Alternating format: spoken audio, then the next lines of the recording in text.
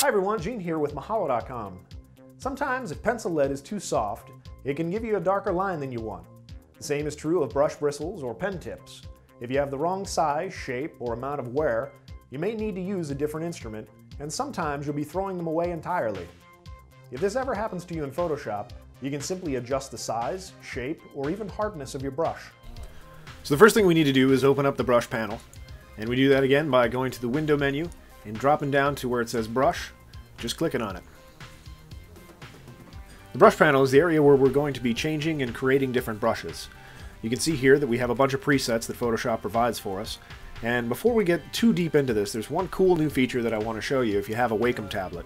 So these brushes right here that have drawings rather than the icon of what the brush is going to look like when you use it are called Bristle Brushes. They have their own special icon down at the bottom of the brush panel, and if you click on this little eye here, it shows you which angle that you're holding your pen on your tablet, and it also shows you how much pressure you're applying when you draw a stroke. If you get a brush with longer bristles, you'll find that they actually spread out based on the pressure and angle that you're holding your pen at. As you can see, I'm not moving the position of the brush on the canvas, but I am changing the angle and the pressure that I'm holding my pen on the Wacom tablet.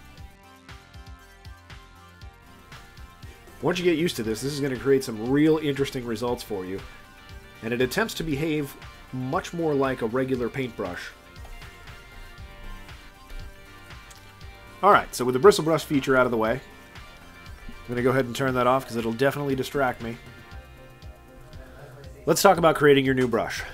Basically, it's laid out like this. Here are the default brushes that Photoshop provides you. Then over here you have all of the settings for each of those brushes, and if you click on one of these settings here, it opens up all of the different sliders that you can adjust. Now, as I said before, the bristle brushes are a special case, so they're going to give you less sliders to play with because they act in a different way and they have more programming going into them, so they don't have as many options for us to control yet. But I'm sure in the next iteration of Photoshop, we're going to basically be able to decide what we want our brush to be made of. That's how intricate it's going to be. In the meantime, I'm going to go back to the brush tip shape. I'm going to select just a regular 30 pixel round brush, and now I can start changing some of the sliders. I can change the base size of the brush. I can come in here and change the shape of the brush. I can change the angle and roundness just by dragging my mouse or the pen on my Wacom tablet. I can adjust the hardness, and I can adjust the spacing. Over here to the left, we're going to find all kinds of different settings that we can adjust. In a later tutorial, I'm going to take you step by step through creating a brand new brush from scratch.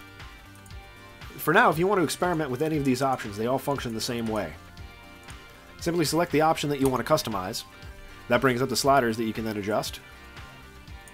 Play around with it a little bit until you get exactly what you're looking for. There's a lot of customization to be found in here.